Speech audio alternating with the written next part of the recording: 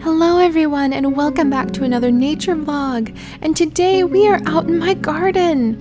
This is actually back in late July when my heirloom pear tomatoes finally started ripening. I was so worried for these little guys. It gets very cold in the mountains and tomato plants often need a little bit of heat so that they can get their tomatoes to ripen. Oh, look at the little ones.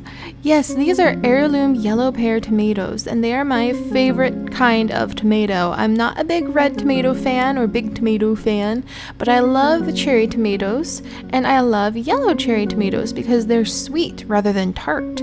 And these are just really fun to grow because people never recognize them, and that's because they're an heirloom variety. That means that they're not the most common, they're not mainstream. I've seen a few of them in supermarkets lately though, so that's pretty exciting.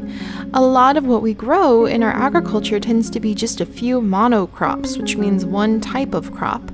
And heirlooms are crop varieties and strains and subspecies that have grown from like one species of plant, like tomatoes, and now there's tons and tons of varieties of those, even though we tend to only grow a few in our farms. But yes, these are mine. Look at them. Aren't they so cute? They get their name because they're shaped like a little teardrop pear, and they are yellow in shape, and they are very sweet. So like I said, they're my favorite kind of tomato to eat.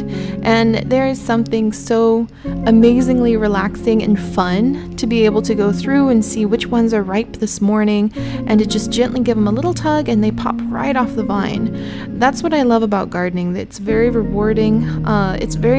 You have to be very patient when you garden because you have to watch as things grow day by day.